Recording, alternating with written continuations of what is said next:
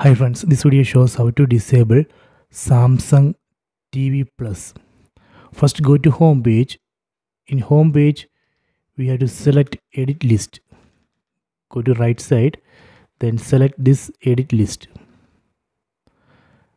Then we have to select Samsung TV Plus. Then select remove. Now here we can see three options: remove, disable and cancel. So we can select disable to delete all Samsung TV Plus channels. You can edit it later by going to the source menu. So let me disable it here. Done. You can see now that Samsung TV Plus app icon is not here. So this way we can disable Samsung TV Plus channels. So I hope you have enjoyed this video.